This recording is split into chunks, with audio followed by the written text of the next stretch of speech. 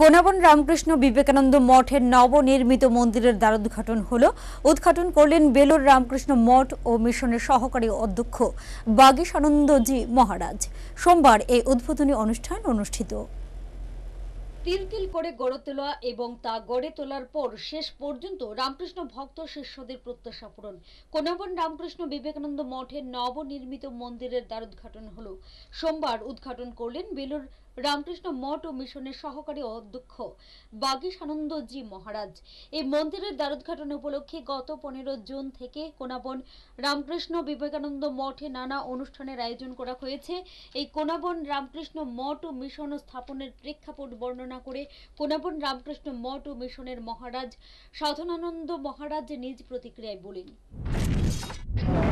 মঠ Ramakrishna mission Belur মঠের দ্বিতীয় president Srimat স্বামী শিবানন্দ মহারাজের আশ্রিত সন্তান শ্রীমৎ নিখিল মহারাজ 1947 সালে রামকৃষ্ণনগর কোনাবন রামকৃষ্ণ বিবেকানন্দ মঠ প্রতিষ্ঠা করেন।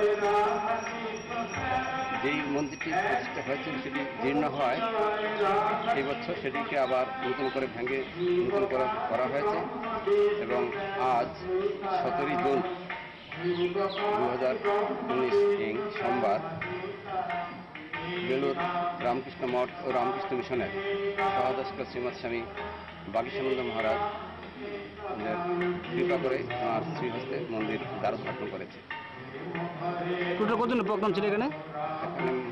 15 জুন মহারাজ এখানে শুভ পদার্পণ করেছেন। বিভিন্ন ধর্মীয় অনুষ্ঠান শেষ করে মহারাজ 21 জুন কৈলাসহর রামকৃষ্ণ মঠের উদ্দেশ্যে এখান থেকে যাত্রা করেন।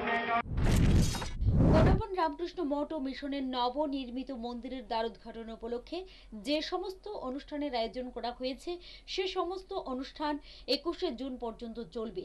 চলমান সে সমস্ত অনুষ্ঠানগুলোকে ঘিরে সংশ্লিষ্ট রামকৃষ্ণ ভক্ত শিষ্য আশ্রিতাদের মধ্যে বর্তমানে আনন্দধারা বহমান এবং ব্যাপক সাড়া ও উৎসাহ পরিলক্ষিত।